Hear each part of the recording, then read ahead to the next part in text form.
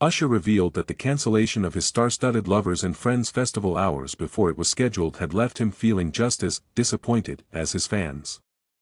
The "You Got It Bad" singer vented his displeasure on X after festival organizers revealed that the show, which was supposed to start on Saturday in Las Vegas, had been postponed due to inclement weather.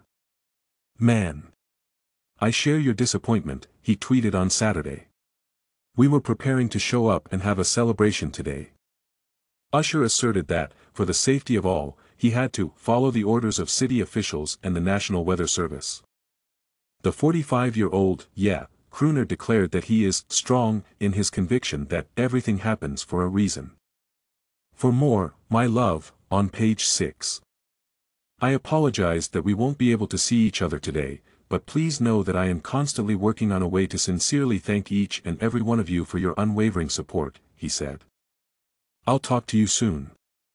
The sudden cancellation of the festival was announced to the attendees less than 24 hours before the first acts were scheduled to begin. Late on Friday night, they posted on their website, Lovers and Friends festival organizers have been monitoring the weather for several days and proactively preparing for a windy Saturday.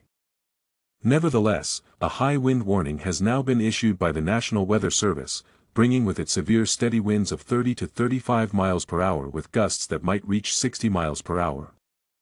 Because so many fans had flown from all over the world, the event organizers remarked that it was incredibly heartbreaking to decide to cancel at the last minute. They said, "We've worked really hard to put together an incredible event for you, and we are just as disappointed as you are." Within 30 days, those who bought their tickets straight from front gate tickets will get their money back. A-list performers like Janet Jackson, Mary J. Blige, Snoop Dogg, Ciara, Brandy, Neo, Ja Rule, Ashanti, the Backstreet Boys, and many more were scheduled to perform on Saturday in addition to Usher.